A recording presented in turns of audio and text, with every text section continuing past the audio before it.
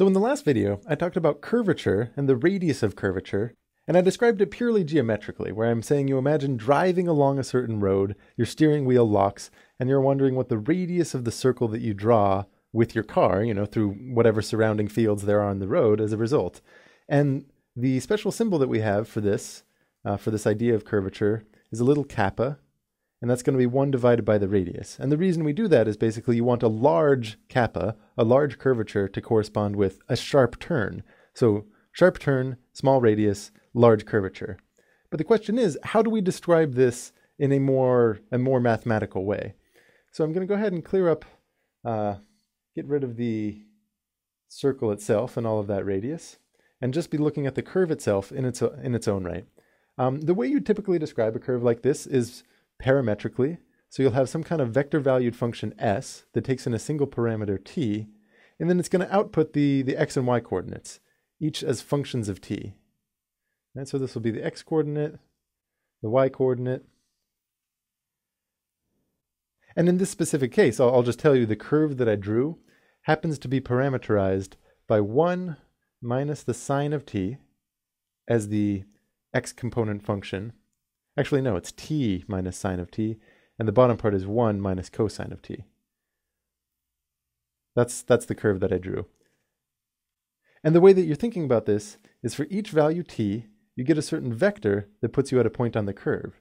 And as t changes, the vector you get changes, but the tip of that vector kind of traces out the curve as a whole, right? Maybe. And you can imagine just the vector drawing the curve as t varies. And the thought behind making curvature mathematical, here I'll kind of clear up some room for myself, is that you take the tangent vectors here.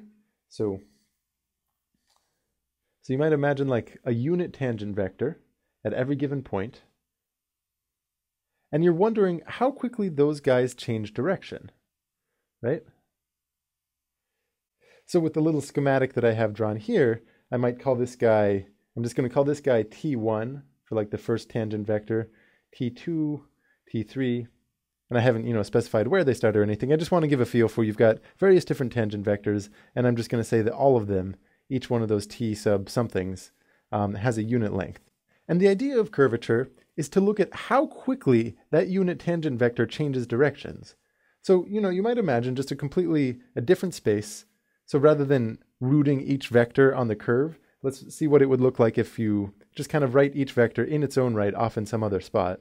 So this guy here would be T1, and then T2 points a little bit down, and then T3 points kind of much more down.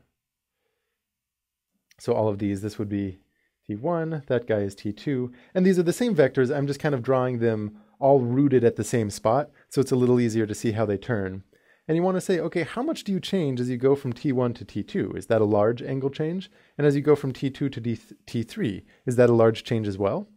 And you can kind of see how if you have a curve, and let's say if you have a curve that curves quite a bit, it's doing something like that, then the unit vector, the unit tangent vector at this point, changes quite rapidly over a short distance to be something almost 90 degrees different.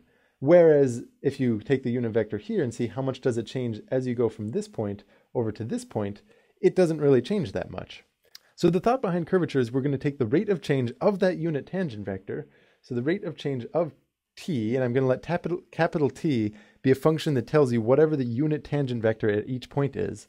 And I'm not going to take the rate of change in terms of, the parameter little t, which is what we use to parameterize the curve, because it shouldn't matter how you parameterize the curve. Maybe you're driving along it really quickly or really slowly. Instead, what you want to take is the rate of change with respect to arc length. Arc length. And I'm using the variable s here to denote arc length. And what I mean by that is if you take just a tiny little step here, the distance of that step, the actual distance in the xy plane, you'd consider to be the arc length. And if you imagine it being really, really small, you're considering that a ds, a tiny change in the arc length. So this is the quantity that we care about. How much does that unit tangent vector change with respect to a tiny change in the arc length? As we travel along, let's say it was a distance of like 0.5, right? You want to know, did this unit vector change a lot or a little bit? But I should add something here. It's this tiny change in the vector that would tell you, what the vector connecting their two tips is.